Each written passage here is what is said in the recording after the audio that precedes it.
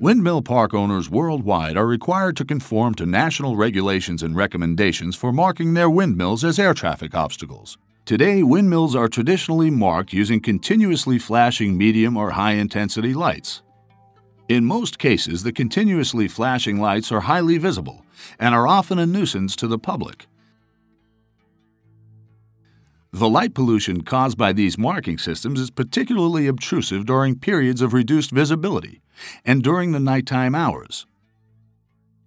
The Obstacle Collision Avoidance System, OCAS, addresses this issue by providing a safe and effective marking solution for windmill parks. The OCAS solution meets or exceeds current marking aviation safety requirements, while also eliminating unnecessary light pollution.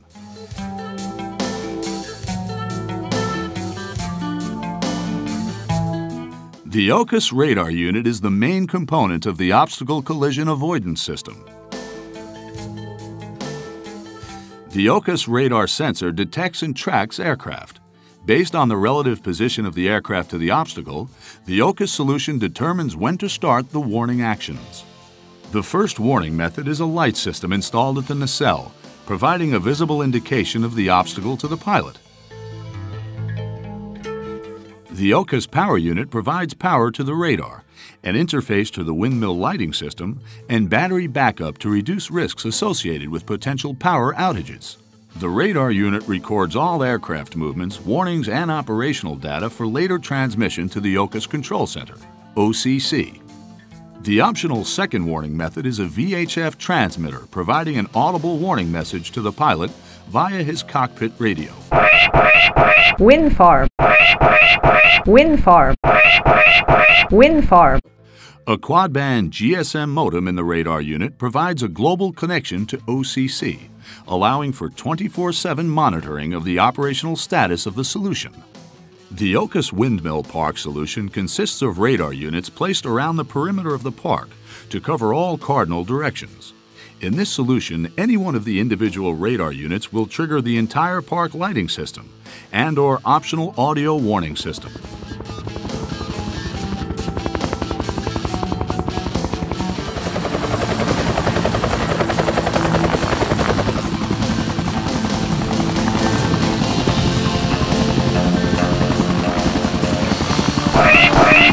Wind farm.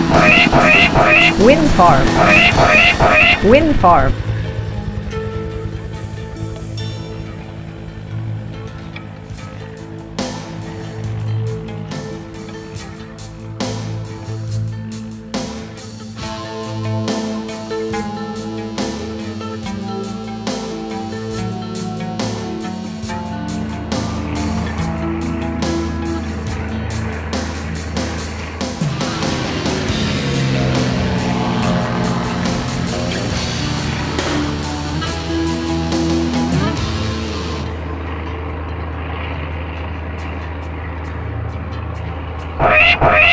Wind farm.